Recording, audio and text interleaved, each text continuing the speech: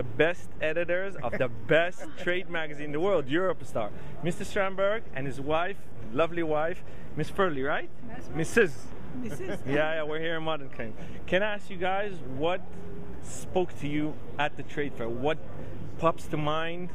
Most exciting, new, revolutionary, or maybe basic? Well, we've seen some very nice stuff. This morning we saw some great things from Lange. Yeah. We were just at AP and saw some beautiful models, the new Millenary and the new Arnold Schwarzenegger Royal Oak. So he's back, huh? He's back. He's not a governor anymore, so he can back do the to business. That's right, exactly. And how about you? I saw some really interesting things at Cartier in the artistic line, Métier d'Art, I think they call it. Mosaic watch with the turtle and some really interesting enamel, really beautiful things. Yeah. Perfect. How Thank about you? What did you see? We haven't seen though. We still need to do our rounds. But we went to IWC, which went classic with the Portofino. We went to Beaumarchais, which did a grand overhaul. Right.